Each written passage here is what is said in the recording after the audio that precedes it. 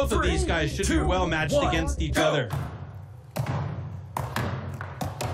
I love how Martin Komarek has taken to heart also trying to get that axe moving as quickly as possible. Dubicki moves to the other side of his block, just a stroke ahead of Komarek.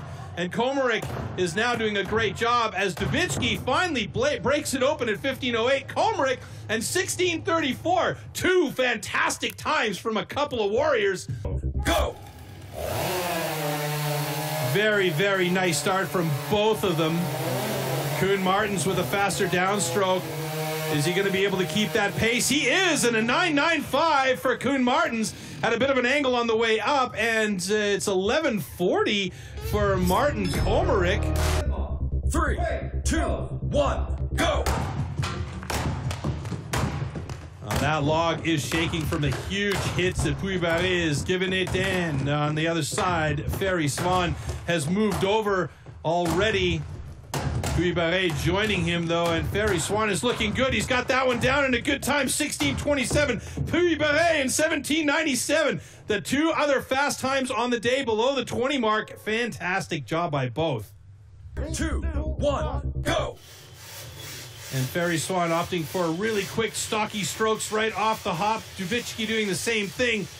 Dubicki's got a lot of power, but Ferry Swan is now opening up to the longer strokes. Oh no! He's cut off the cookie too early. That means he's got to go back and cut the remainder of it. And that is disappointment for Ferry Swan because he was looking very, very good, like he was going to win that heat. And Puy-Barré has to go back in with the axe just to do some cleaning. And Komarek is already getting his second pocket set.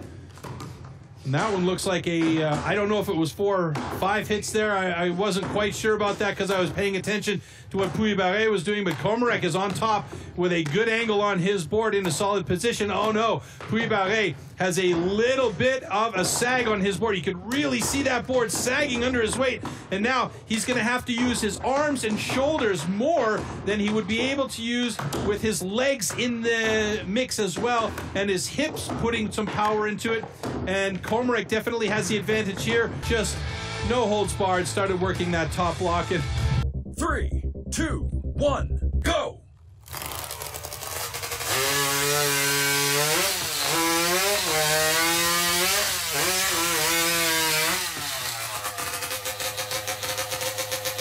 all right, an 8-4-6. A lot of hesitation in each of those cuts. 3, 2, 1, go!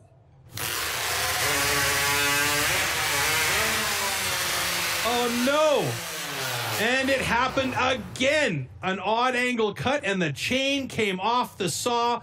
It looks like it actually broke out completely. Maybe a different view of it here. We can see what actually happened. Yeah, he got stuck in there, a little bit too much pressure, and the chain just broke off. And that was that for Martin Komarek. Too bad.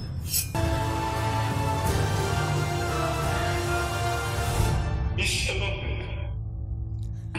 Dubicki.